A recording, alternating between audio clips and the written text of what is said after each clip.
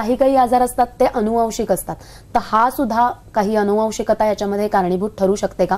अनुवंशिकतेमुळे आपल्याला काही ब्लॉकेजेस किंवा काही होऊ शकतं का? कसं आहे ना, आता अनुवंशिकतेचा अर्थ आपल्याला समजून घेतला पाहिजे. माझ्या आई वडिलांना ब्लॉकेजेस होते म्हणून मला ब्लॉकेजेस असायला पाहिजेत अशी काही गरज नसते.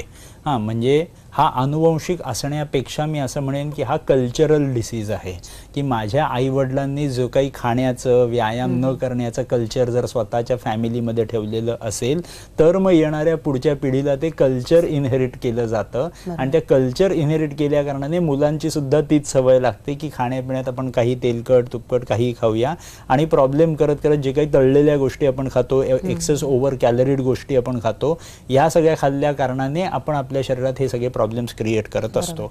सो ब्लॉकेजेस हे डायरेक्ट हेरिडिटरी असतात का, तर मला वाटत नाही. पण हां, कल्चर आपल्या फॅमिलीमध्ये जे आपलं चालू आलेलं असतं त्या कल्चरमुळे या गोष्टी आपल्याला घडताना दिसतात.